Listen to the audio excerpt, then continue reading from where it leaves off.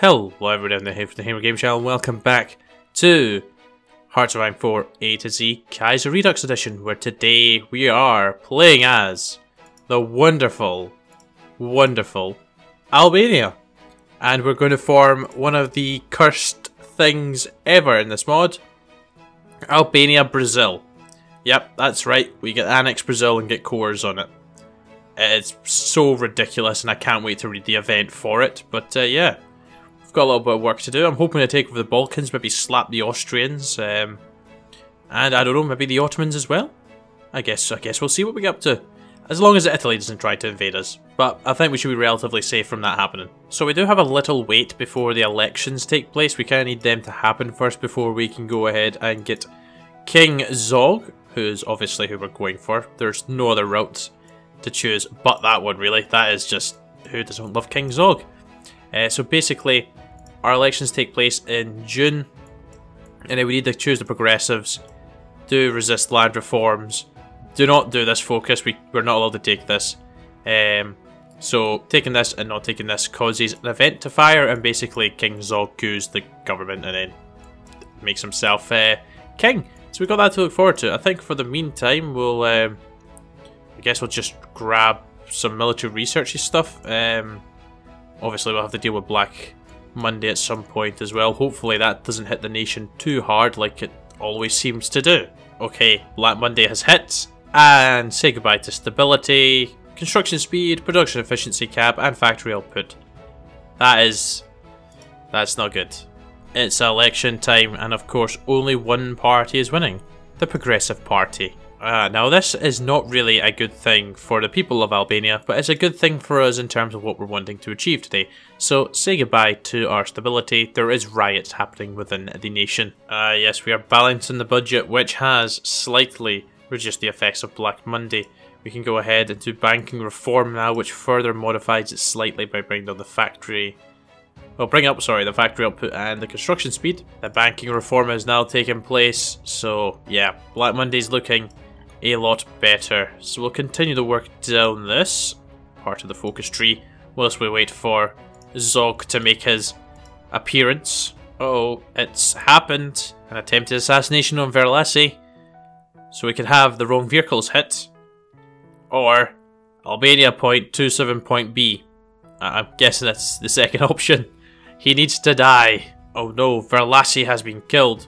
Now we can have the Social Conservatives take over, and we gain political coup, or we can have Zogu performs a counter coup. And damn right that's happening. There he is, looking fabulous. Look at that mustache. What's not to love? Now we get the choice. Will Albanian President Ahmet Zogu stay as, you know, just a president?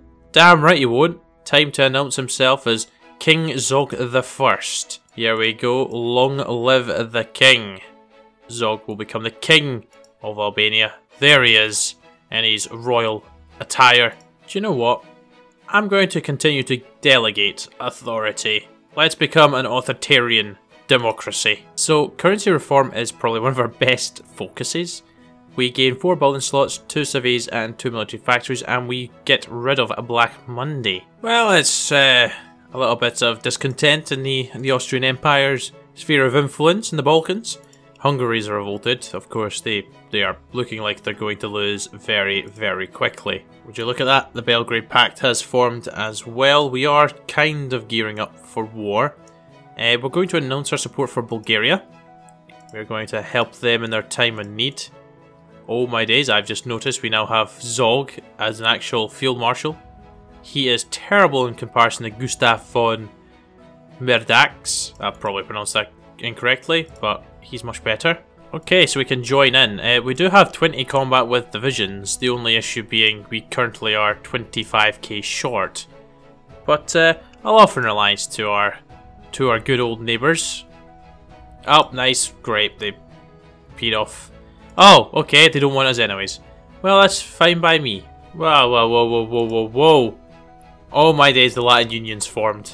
Yes, Spain, because that seems like a totally sensible idea. So France has currently got 25 to 101 divisions. Spain has 13 to 35, and France has 6 to 24. Well done. You're dead. Oh. Oh.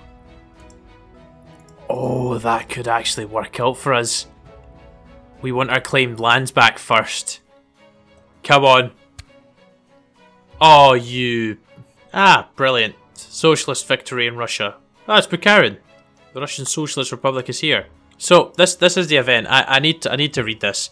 So, the lands of Greater Albania firmly within our hands. That's not the case. King Zog, the heir of Skanderbeg and rightful sovereign of all Albanians, now sits atop a regal throne with pride in his heart, knowing that he's truly brought greatness to his subjects. Albanian people rejoice for their prosperous lives.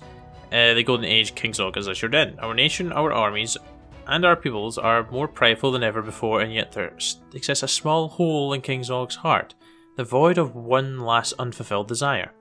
Far across the Med and past the stormy Atlantic lies the tropical paradise of Brazil, a chaotic but wondrous land that has been a fixation for our glorious king for quite some time.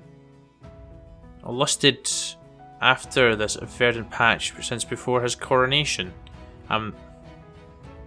Okay, so basically King Zog just likes Brazil, and for some reason a baffling clerical error has caused us to annex Brazil.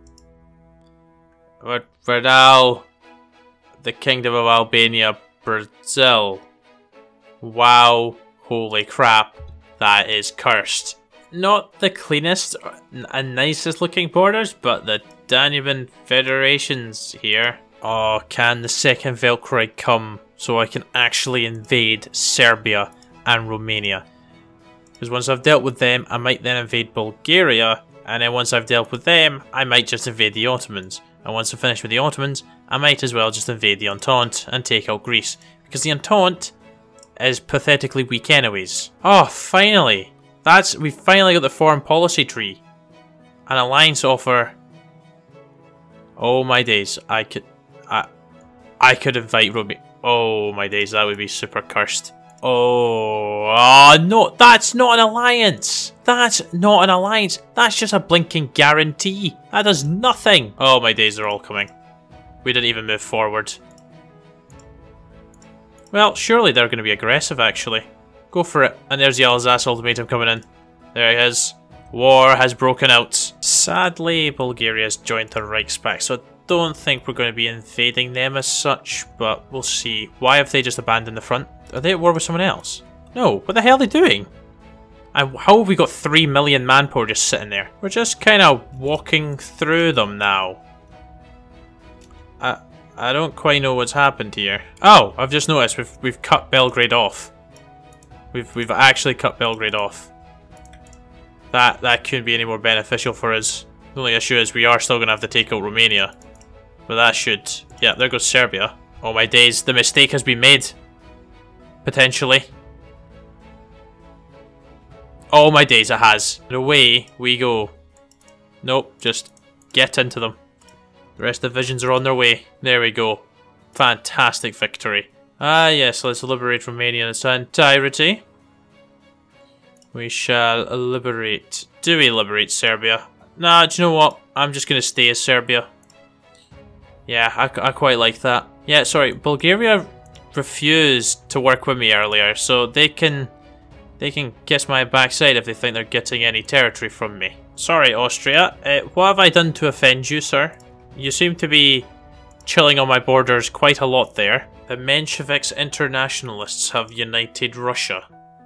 Oh, nice. That's a beautiful border over there. Are you actually going to get involved in the conflict?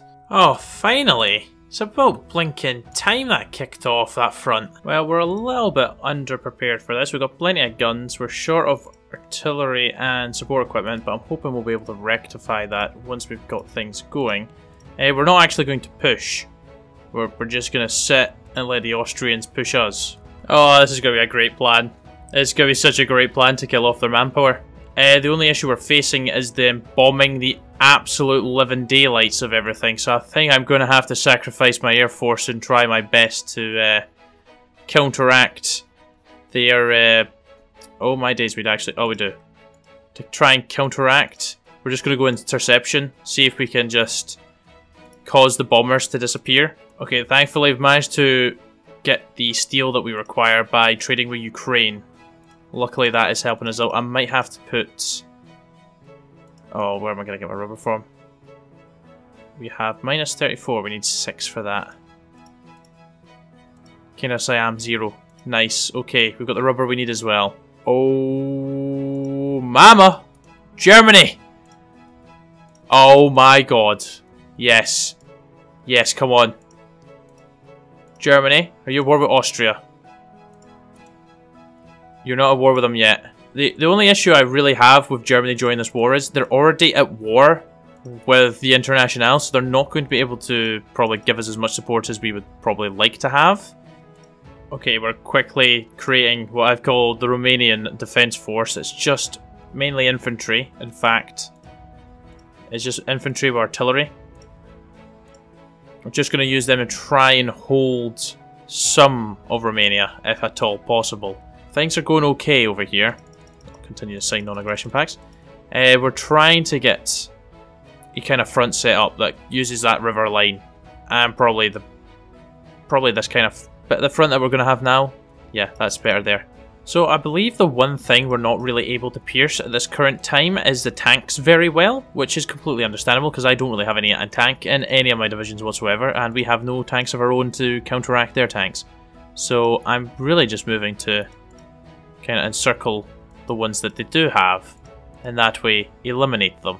To be totally honest with you guys, we are actually rapidly approaching Vienna. Like, it's not out of reach at this moment in time. Budapest is right there, which is obviously going to do some damage. We are knocking on Vienna's door.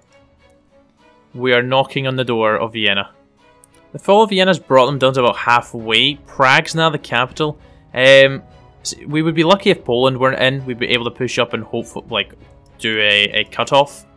Completely cut off their divisions that are pushing into Ukraine, but sadly that's not what we got here. Ah, Germany lost to Japan. They've accepted a peace deal. I think that was probably the wisest thing for them to do. They were at war with a lot of nations. Well, I can't complain. We're pushing through. We've actually secured the territories of Italy that Austria actually holds with the Danubian Federation. Just trying to work my way up and just help the Germans. Actually link up with the Germans. That would be ideal. Oh, we've linked up with our German friends. Happy days. Oh my god, I didn't realise that was on the map. I think we're witnessing the end of the Danubian Federation. We did just take Prague, but it looks like we have just instantly re-lost it. Oh, it's a wonderful encirclement in the mountains. Somehow it's still considered to be... Oh, it's open! It is open. Oh, nope, it's gone. There we go. That's fine. How are the 18 divisions? Actually, it's not even 18.